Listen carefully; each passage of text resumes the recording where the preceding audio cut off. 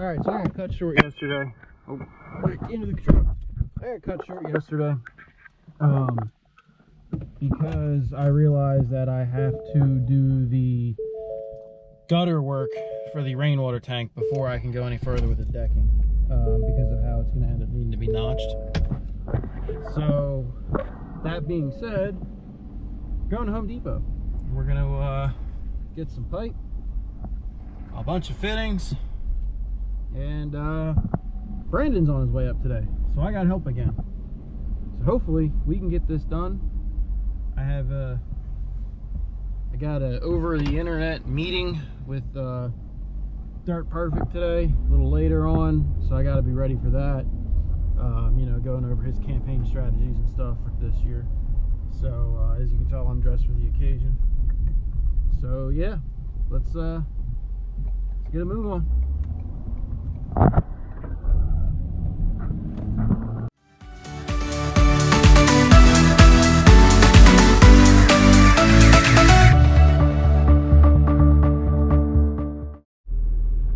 I guess he's wasting no time getting caught up for not being here. I'll tell you, it's really hard to find friends this good. That'll do perfect.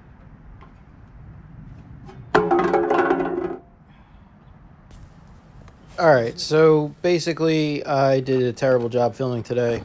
As you can see, I cut my head off for pretty much every bit of the shot and never really moved the camera around too much.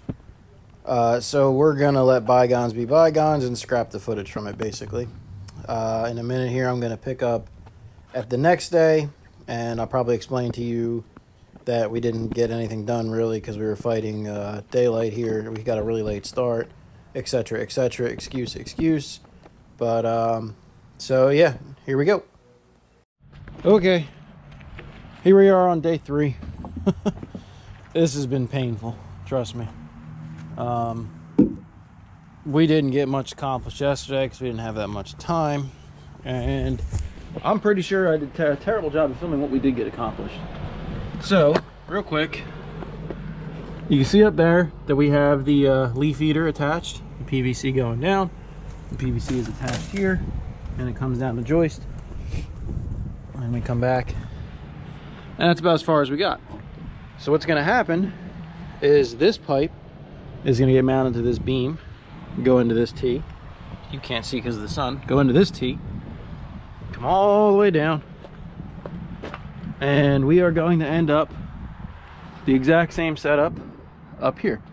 We'll have the leaf eater, the PVC coming down. We'll put this joist in because this gutter will finally be moved, and it'll run on the side of the joist, come over the beam. Like I said, it'll tie in down there. Now, off this T-fitting here is going to be another T-fitting, and that's going to have what's called the first flush on it. And I will explain that more in depth later. But basically what that does is it takes the first bit of rainwater off the roof and collects it before putting it in the tank. And then a little ball floats up and seals it off when it's full. And then the water diverts from the other side of that T, and it's going to come down, and then we're going to drill it in right here. And this is going to be the inlet of this tank. That'll be the pump outlet. We'll have to drill a hole over here for the overflow outlet on this tank. Before we can do all of that as a final effort, we're going to have to move the tank and put down rubber horse stall mats underneath of it, because I'm worried about it, you know, in the real hot weather or something with all that water in it. I don't want these rocks to be able to pierce it. It might be a little bit overkill or of a kind of a panic situation here, but at the end of the day, it's going to be like $100 in horse stall mats to not dump out 1,600 gallons, you know, into my yard and essentially ruin a $1,000 tank. So before that's completely finalized and hooked up, we'll do that. We'll set it where we want it, level it as best we can, make sure there's room for the pump, and I have the pump in the garage that came with it, and we'll cover more of that in depth. That'll probably be the next, well, not the next video, but the next video about the rainwater will actually cover the tank more, I think. So I'm going to start trying to put these pipes up. Brandon's almost here, and I'm going to do a little bit of a, let me put this how do I say this? I'm gonna try harder to film decently today. Yesterday, like I said, it was so late when we got started that we were just trying to get something accomplished. So I got you on the bendy tripod. I should be able to hang you from one of the beams, and let's see if we can get to it.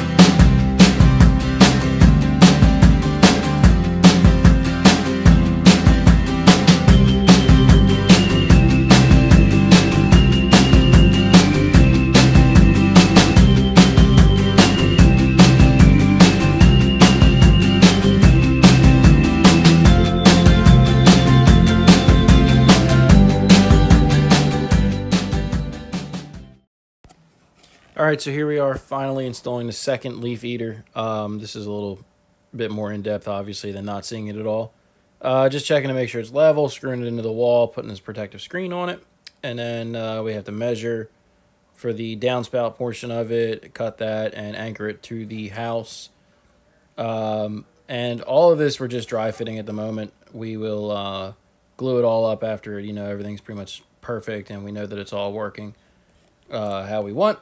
What we ended up doing was just putting one of the flexible downspout extensions off of the bottom of that T-fitting for now, because we didn't have a chance to put in the horsetail mats yet. But this is basically just a little overview. I'm actually going to do an in-depth video on the entire rainwater collection system, because I did a lot of research to spec it out and figure it out, and I found some companies that were really helpful, but I couldn't really find too much information that was around the scale that I needed, I guess, on YouTube. So I'd like to contribute that if I can. And now we're down under the deck. Obviously, we're just putting that floor or that joist up on the ledger, because originally the gutter was in the way for that, and we didn't want to take the gutter down without having something to control the water from the rain. So that's why we just skipped that one, moved on to the next one, and we're setting it now. But in the next clip, you'll see how we had to level all of the joists at the end before we could put the, I guess it's called the header. I don't exactly know what that piece is called. I'm not a builder. But we ended up having to use the mini for it, and it was just barely enough in some spots. So I got some confidence going here on that this deck is going to be pretty beefy and rigid, you know. So check that out. This one?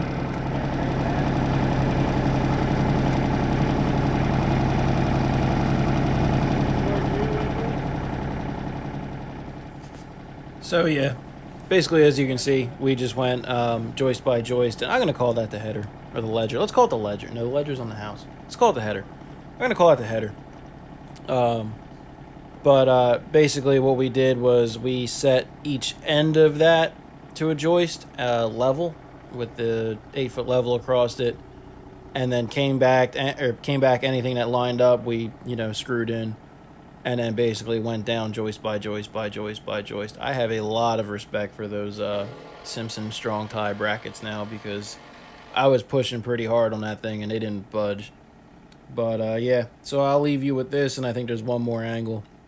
And that's going to wrap up this video. I'm trying to space them out a little further now so that it's not so much of the same old, but this is extremely time consuming. So I just want to say thanks for the people who are watching along and commenting. I read them all. I answer as many as I can, and I very much enjoy hearing from everybody. So until next time, everybody have a good day.